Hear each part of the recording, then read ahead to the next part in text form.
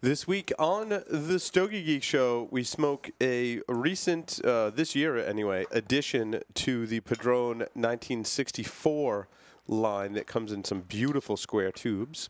We're going to talk about resources to learn about cigars, and we're going to do our Stogies of the Week. All that and more, so stay tuned for this episode of the Stogie Geek Show.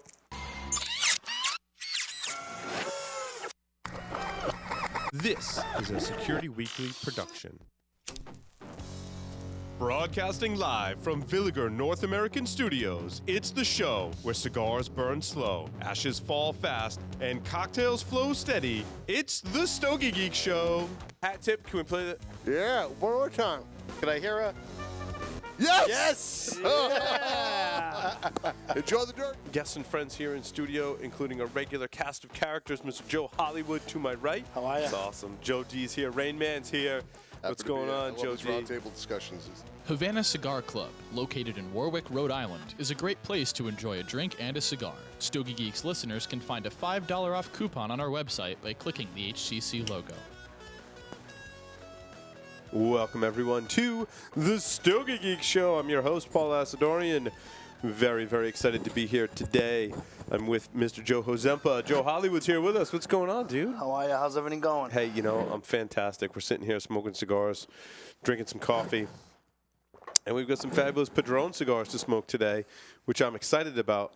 In fact, if you guys can switch to my laptop, I got my laptop connected into the system here. I'm gonna slide over a little bit. Hey, look at that! Look at that!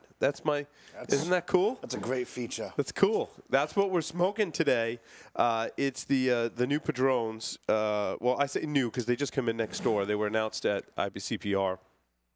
And there are two new line extensions, two new sizes of the Padron 1964 line. They come in Maduro and Natural.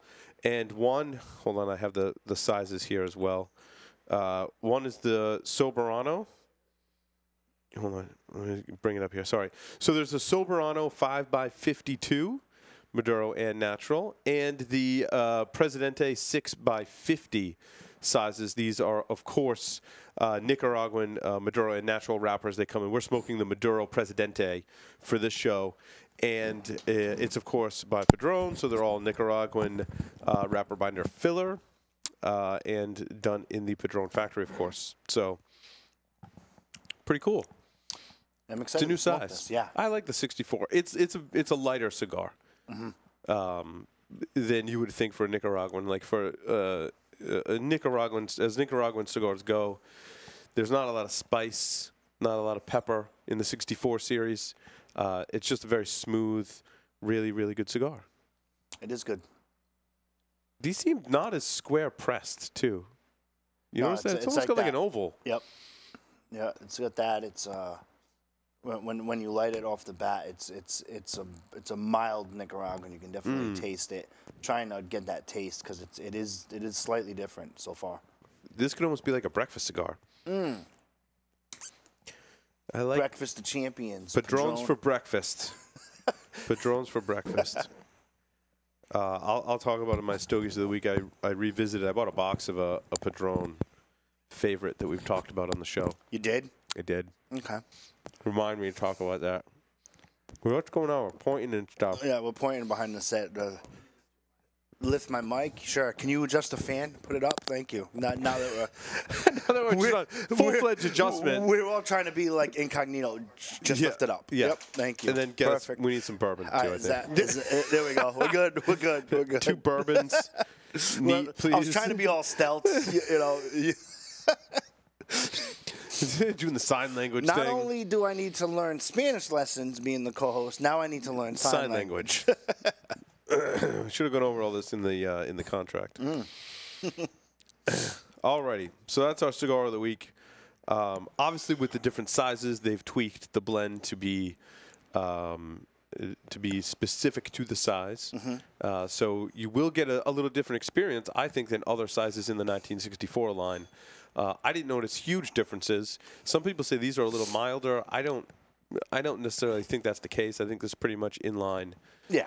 I also still think that the 1964 pyramid size is my favorite 1964 series Padron. You Yeah. ever seen that one? It's like it's a full taper. It's a Yeah, and then it square yeah. pressed.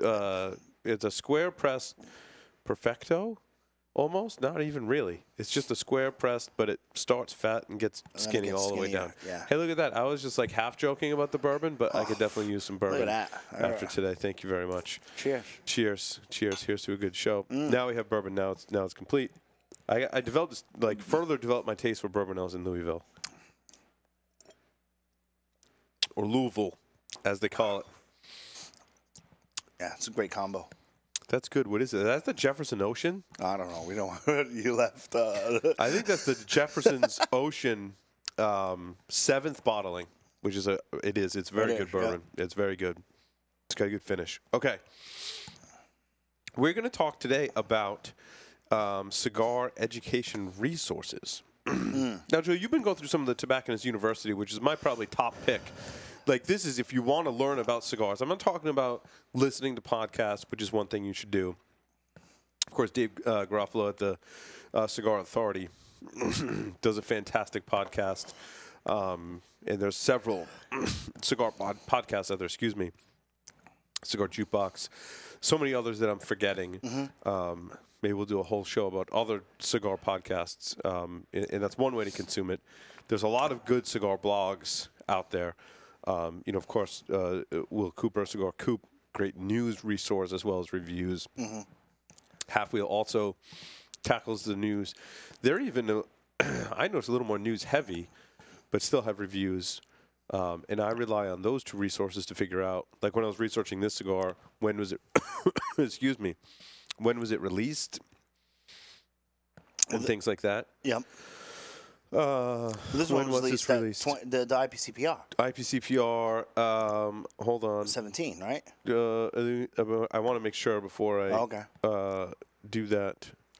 It says it goes national in May 10th of 2017. So maybe this was a 16 IPCPR announcement, and it didn't hit the shelves until May 27. Oh, wait. This cigar will get released to all Patron retailers following the 2017 IPCPR convention and trade show.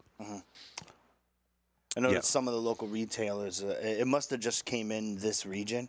Yes. Because, as when you subscribe to the local tobacconist retailers, I've been getting emails coming in, Right. and they're pushing this pretty hard. It's exciting. Meaning, We get a new Padron, right? Yeah. So, whenever you get a new Padron, a lot of it kind of raises a bunch of ears, and people pay attention to the message. Padrons sell. I mean, yeah, they do. have you talked to a shop where they're like, yeah, we're not really selling Padrons, right? Often in shops, they're like, "Can you the business standpoint? They don't have a sales rep here locally." Right. I was like, "Yeah. If you're a shop, you need Padron." Absolutely. And if People are you're- going to come looking and for if it. you're a cigar smoker at any level, you owe it to yourself to get into the brand. It's one of those just staple brands.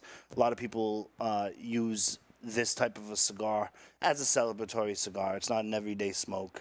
Yeah, because these are expensive. What's the price for some point? people. We didn't talk about the price point. Sorry, we're going to go back into our cigar of the week. The Soberano is $14.50 and the Presidente is $15.50. So yeah, It's still in that Padron range, but I mean, it's not outrageous. It's not like some of their family reserve lines, Right. that roughly half the cost of some of their other. I wouldn't say limited. I would call them special cigars, family reserve and others. And I think they're fantastic. You should have some on hand. Now I'm for starting sure. to get the creamy. Yeah, a definitely little bit change of in cream. that. I don't know if it's the bourbon. It's Bourbon like, has coated our palates. but it's starting to kick in as we just light it right in the beginning of the show. So, it's starting to kick in nicely. It is. Oh yeah, that's really good. Yeah. Yeah. It's So what was I saying? So there's podcasts, there's blogs, and they all take a different take. I use podcasts for my general listening to understand what's happening, listen to interviews, right? So it's good. Maybe some educational component might be there. Most of the blogs I read are primarily for news, also reviews, and I'll read multiple blogs to figure out what the overall stance is on a particular cigar, what the overall opinion is. But then there's really one we haven't talked about too much, and that's where do we go to learn about tobacco as it relates to cigars? And like, don't Google search for tobacco because you get a bunch of anti-tobacco nonsense. Sure. So I think it's sometimes it can be hard to find to weed through some of that stuff. Where do you go to learn about cigars, cigar rolling, the process, the different plants, the different wrapper? A lot of the conversations we've had on this show. Where do you go to read about that stuff and learn? And I certainly have resources that I've used in support of this show, whether it's a topic that we're talking about just us, or whether we're preparing for an interview, as we've had somewhat recently this year. You know, we've had some pretty awesome blenders, like Manuel Anoa was the most recent one on the show, and I like to prep for these. And if they have a cigar coming out with a certain process or a certain wrapper or a certain leaf, I like to read about that. And where do you go to learn about that stuff? I think it's important for all cigar smokers to at least have some fundamental knowledge of primings, leaf types, plant types, seed types, the whole different plant and seed type would be the same thing, right? Have some fundamental knowledge, cigar construction, wrapper, binder, filler, how it's put together, the whole process, right? So where do you go? Tobacconist University, my number one pick. Now, you've been doing some Tobacconist University stuff, and you can go back to Stogie Geeks. I'm going to play the role of Rain Man. Okay. Now, I'm not Rain Man, so I had to put it in the show notes. What, the episode? Yeah, so Stogie Geeks, episode 164, I sat down with Jorge Monteros from Tobacconist University. He's the founder of Tobacconist University. In the show, excuse me, wiki.stogiegeeks.com. You can go to the show notes. I put a link there to the YouTube video interview that we did with Jorge. Fantastic. Awesome interview. Stogie Geeks number 164.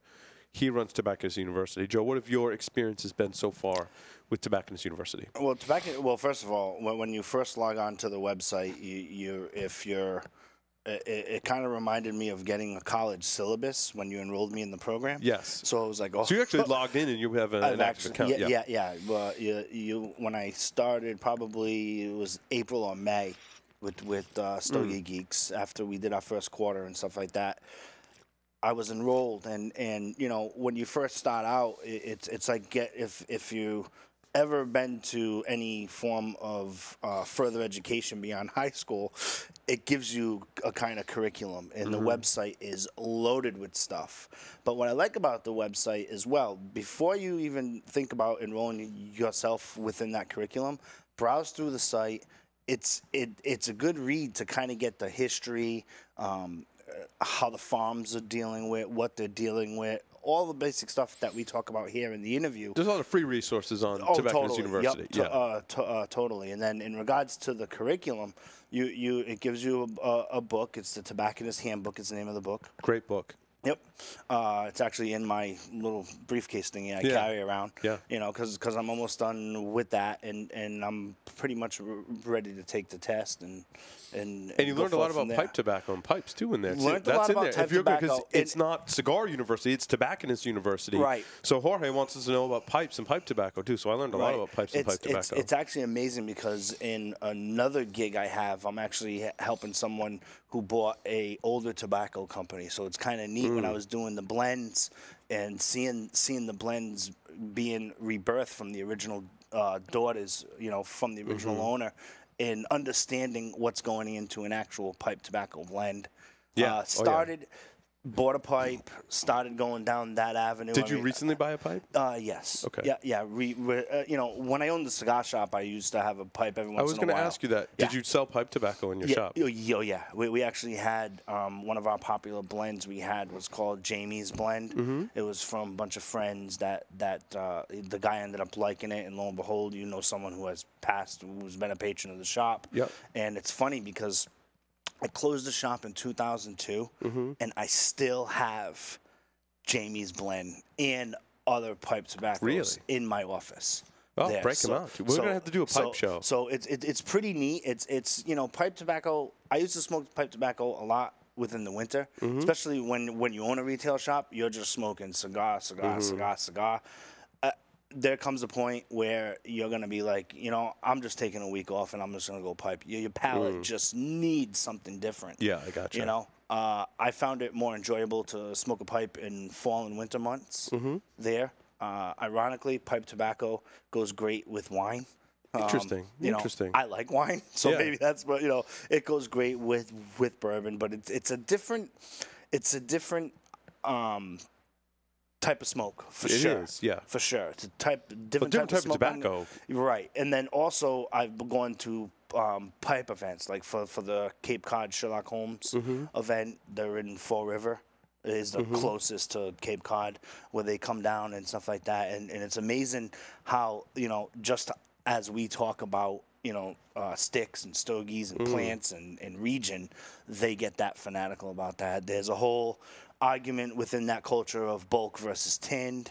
Some people like the tin. I mean, I always thought that the best, speaking of Tobacconist University and learning about pipe tobacco, and then I started dabbling in pipes, and I find that the store blends that you talked about, like you had Jamie's blend. Yep. There's a gold blend at another local Janice shop. She came on and talked about the history of her pipe tobacco blends that they do, and it's super secret, but they have a really popular blend there, and I find that those are the best. I think Joyles has one too that they prefer to say that like their top seller is some kind of blend. Yep. That I don't know if they put it together or someone else put together. I find those are always the best pipe blends.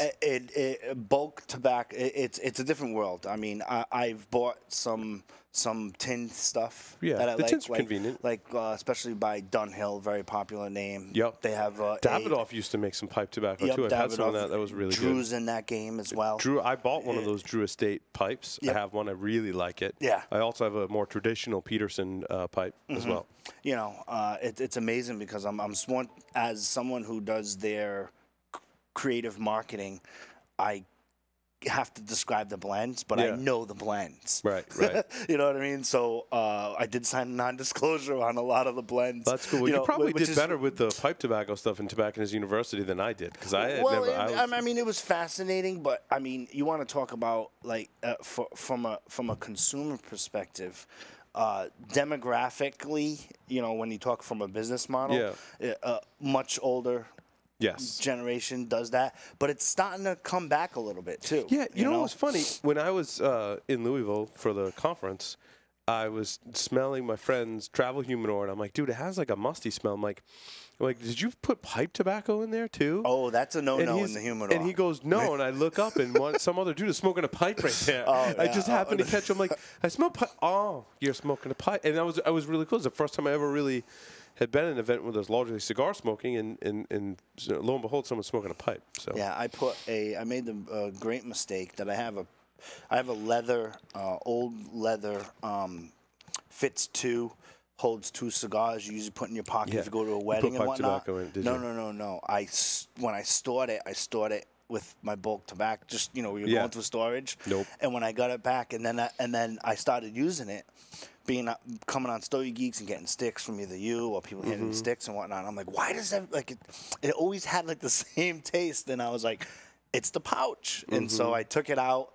I still have it aired out. I stick it outside. It's been 4 months now. And it still smells like pipe tobacco. It still smells like pipe. One of my travel cases, I put pipe tobacco in for a long time, and I can't get the smell out. I think what I need to do is put something in there that's odor absorbing, like baking soda or something. Like not actually, well, maybe if there's plastic on the inside, I would actually put baking soda in it and close it up for a while because I can't get it. Now I'm carrying some of my cigars in it now, which is kind of interesting. If they stay in there too long, you will get that aroma when you smoke them. You don't necessarily taste it, but you definitely can smell it on the cigar. So like I can't really use that anymore for cigars. What I did was I had a little 15-count humidor, plastic one, Pelican case there. And when I expanded to a bigger Pelican case, there I actually use that just for the pipe tobacco. And you can't use it for anything else. No, ever again. like once it goes in, it's amazing how even on the plastic pieces you cannot get that smell out. Yeah. So don't. Pretty amazing. So for those people who say they buy a 50-count humidor and they stick some pipe tobacco in there too, that will make a huge difference. You want to keep that separate for sure. But yeah, the Tobacconist University, like I said, it's got a great layout of information. There's a ton of free resources there as well. So I would start there. but I also compiled a list of some other resources and some forums that could be a good resource to use. So I also have JR University, which comes from JR Cigars, is a resource that I've gone back to in the past few years, and they've got what they call Cigar School, and they've got the parts of the cigar, wrapper, binder, filler, cigar characteristics, how cigars are made, and a whole bunch of articles. If you go to jrcigars.com/blending-room/university, this is all in the show notes, and you go to their Cigar School, they've got 13 lessons on cigars and one on pipes, which is interesting. So I've used this as a resource in the past for the show, so I wanted to make sure I included it in there. So that's a good one as well. Also, the one that I really like too is Cigar Advisor. That's by Famous Smoke. Yep. That was one of mine. Yeah. It has a division, right, where they put together all kinds of articles. Now, it's arranged in somewhat of a blog format, so I've mostly come across this when Google searching for various topics. Like if I'm Google searching, we're going to do a segment on Sumatra wrapper. I almost always hit on the Cigar Advisor page, and they'll have an article about Sumatra wrappers. But even if you just want to go like browse through all the different categories in here, it's fantastic. It's a very, very well done resource. They've got videos that accompany it as well as a lot of great articles on all kinds of topics. For example, one's how to winning at online cigar auctions, all the way to cigar occasions. But there's a lot of education in here as well. Yep. Which I like. For that one, they just go to famoussmoke.com/cigar advisor. That's right. Which is the one I had. And I think that was a good move on Famous to do that educational piece. Well, I mean, business-wise, you keep them on your website. You know what I mean? So definitely. Another one I came up with that I've actually used in the past, pre-Stogie Geeks, probably, I'm trying to think of the date, probably like 2011, 12, is Monte Cristo Social Club. Oh, interesting. So Monte Cristo Social Club, you go to montecristosocialclub.com. I will update my wiki notes as well right after the show. But Monte Cristo Social Club, you can sign up.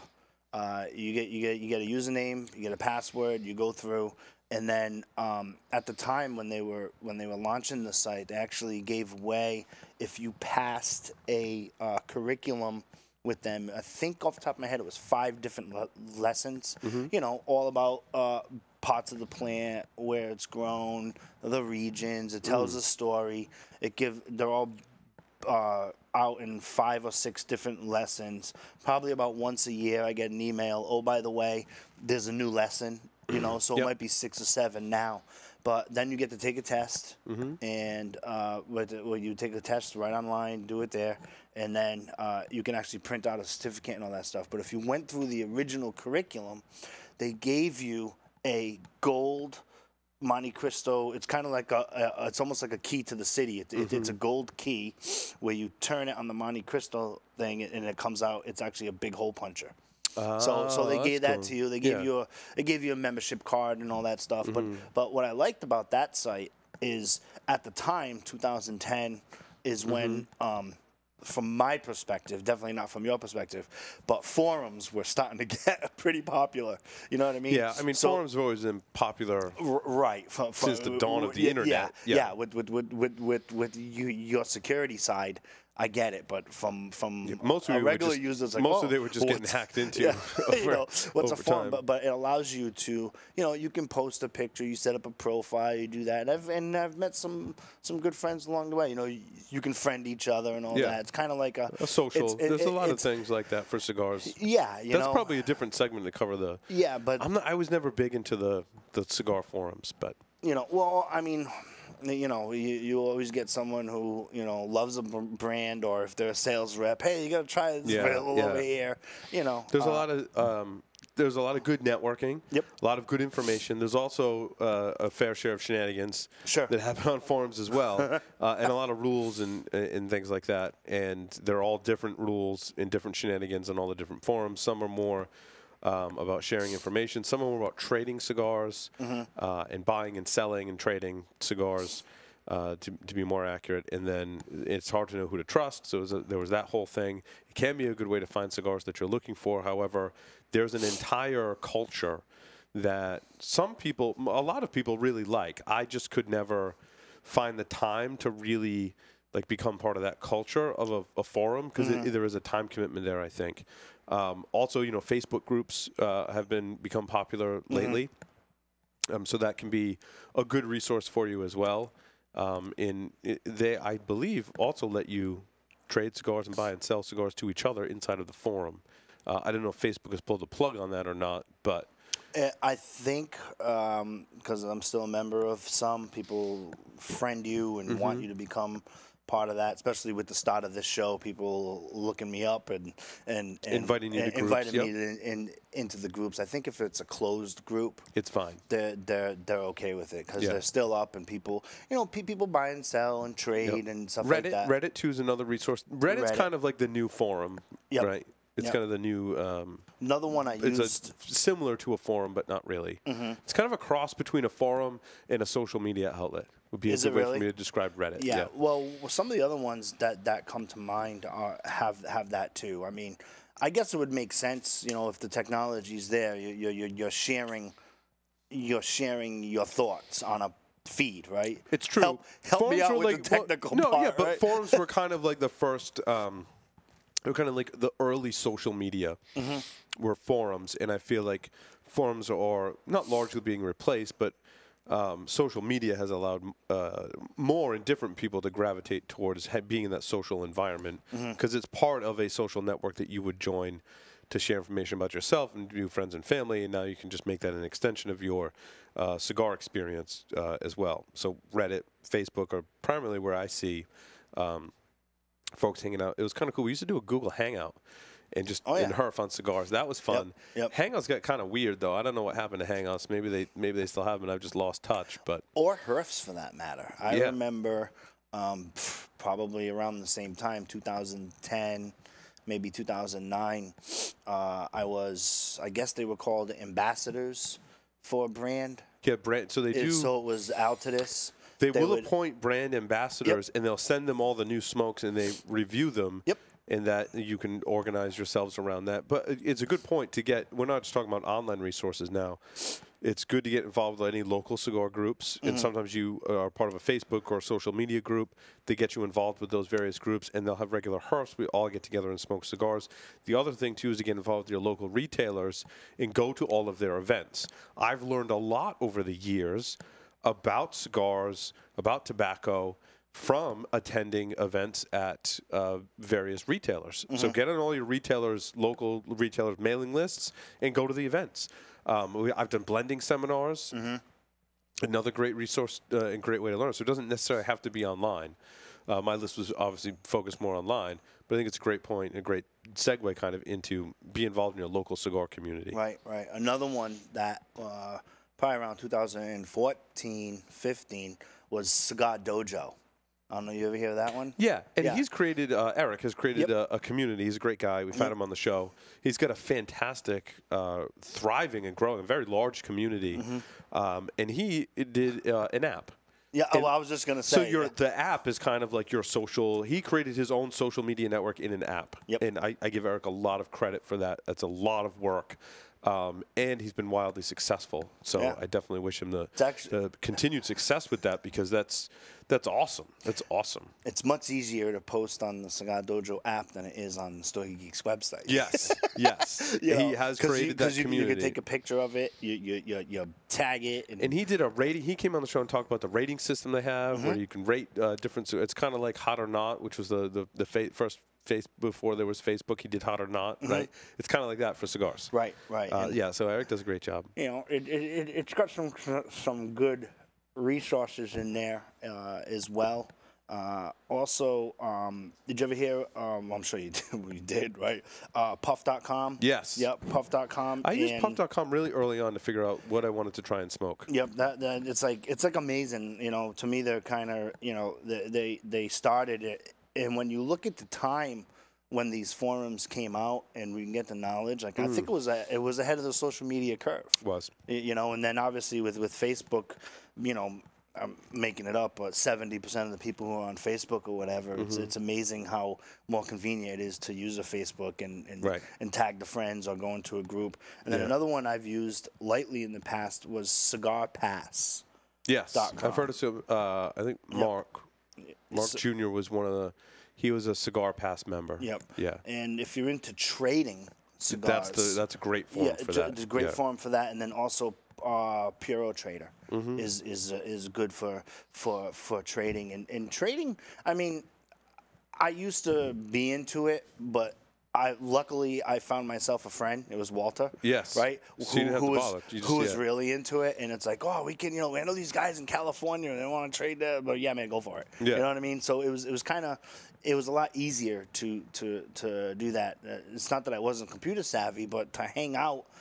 And, it's time commitment. And looking for that stuff, But it's good also because it is regionally specific. It's amazing. That's why, like, whenever you go on travel, I always say, stop in a cigar shop and always look around. Take some time out in the humidor because, it's amazing some of the stuff that you can find.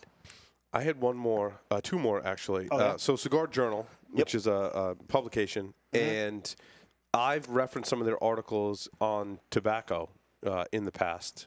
And they also incorporate some interviews with and quote people from the industry in their articles about tobacco. So, sorry, I haven't muted my phone for this show, and it's just going crazy. So, Cigar Journal is good. I think Cigar Aficionado in this context of this conversation is where I go to not necessarily get information about particular types of tobacco or seeds or regions, but more to get a background story on the people in the industry. Right. I think they've probably done the best job in collecting that background information and really having that deep insider knowledge. So when I want to know about a person or a company, I will go to Cigar Aficionado. If I want to learn more about tobacco and the process, Cigar Journal has more information on that, in my opinion. What I like about switching back to the podcast, like, for example, Cigar Coop or Cigar Authority or Half Wheel, where they give both the story usually, and the blend. Right. So you don't have to go to one site anymore to get the story. Right. And then you go there, and then have to go and get the blend and I stuff found this like that. one other one, dude. Leafonly.com. Okay. Never heard of it before. It allows you to you can show it on the screen. That's fine. We'll give them a free plug on the show. I'd never seen this before. You get your own cigar rolling starter kit. Oh, boy. Now, I have no idea if this is any good or not, okay? I'll be on the street selling it. Well, you can buy this kit for $48.99. You can buy all kinds of different tobacco as well on the site and roll your own cigars. Did you ever try to do that? I have not. I have.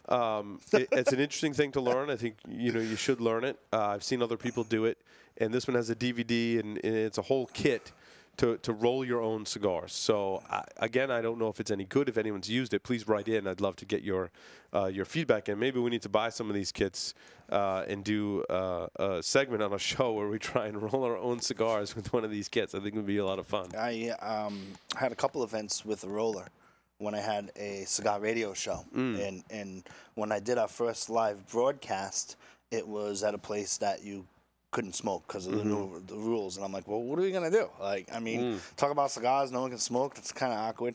It is. So I got a roller who rolled it for everyone. And then after the radio show, we had a promotion at a local cigar shop, which was near the venue. And then I started doing events with the roller, and I've, always goofed around. Can I try it? Can I try it? Show me how to do it. After you see it done 5-6 events, you try it, and mine, they come out a little loose. Yeah, so I will not be. I would not make a good cigar roller yet. But I think you need a couple more 1,000 hours of rolling before. I think with the DVD, and it's amazing because the rollers. I've been to other events, like for example, when Alec Bradley Tempest first came out, they had a roller at their events, and they would actually roll you an actual Tempest. That was pretty cool. We had that over at Donna's place a while back, probably 2012 or something, and. it's amazing how the rollers like talking to you like While we're they're talking. doing it. It's just like automatic. Yeah, you it's know? muscle memory for them. And they're so tightly packed. The way they have and the way they cut, they cut it on an angle process, and the angle, and they explain why they cut it because they're looking for the veins of the leaf. It's like a whole nother craft. It you know? is. Well, with that, we're going to take a short break, come back, and talk about our Stogies of the week. So stay tuned. Don't go anywhere.